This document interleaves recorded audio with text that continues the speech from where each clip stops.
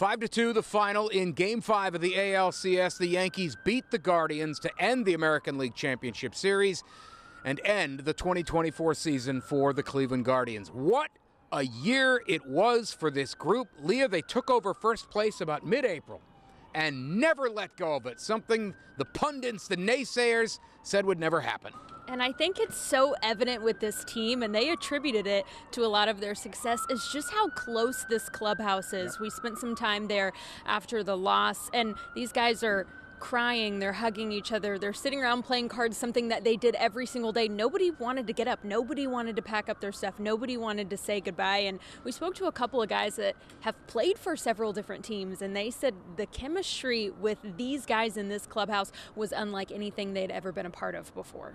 It is special and it's unique. You don't play it on, it's my 10th season in the big leagues, and I haven't played on a team like this. How people care about each other, and I think it starts from the top down. We're a family.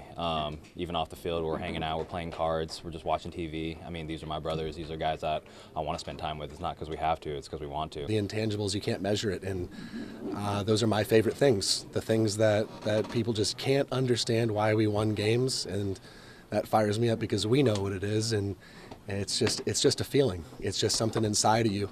And, it's honestly, it's tough to even describe. It's just something that you get to use on a daily basis because of the whole group. And if you don't have the whole group bought into that, you don't get to experience that. But our group thrived off of that. And the only way you can really measure it is wins and losses. And we won a hell of a lot of games this year. And that culture starts right at the top with Stephen Vogt. His first year as a manager exceeded a lot of people's expectations and was a tough act to follow coming in after Tito.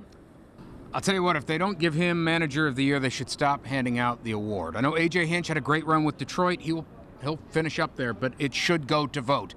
A lot of people didn't think this team would be any good, and they were a problem all year long, won 92 games, took the ALCS to 5, and gave the Yankees all they could handle in several of those. But 2024 is over for the Guardians. The Yankees move on to the World Series, and if you're a baseball fan in Cleveland, pitchers and catchers report to Goodyear in about 4 months.